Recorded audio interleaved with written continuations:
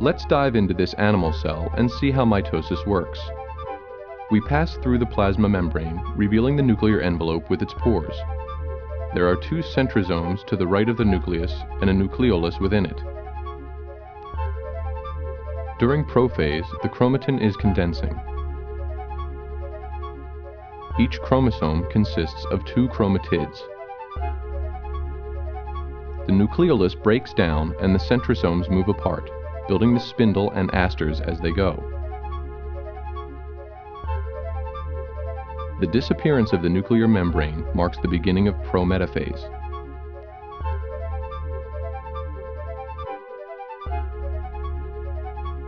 During prometaphase, the spindle invades the nuclear region. Spindle fibers are forming and breaking down.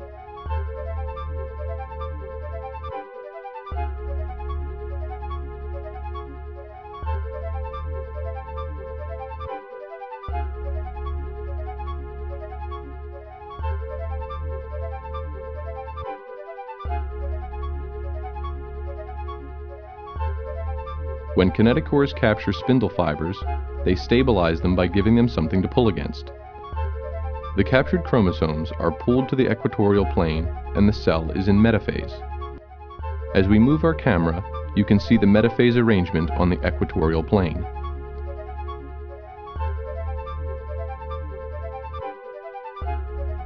The centromeres divide, allowing anaphase to begin. Two processes are going on. The spindle fibers shorten and the poles move apart. Both processes move the chromosomes toward their destinations.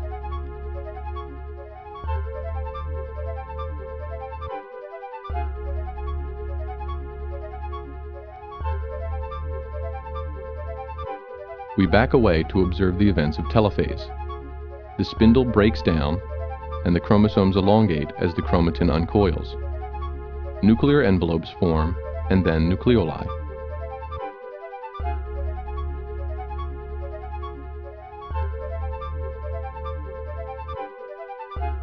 A contractile ring causes cytokinesis, leaving two daughter cells, each genetically identical to the parent cell.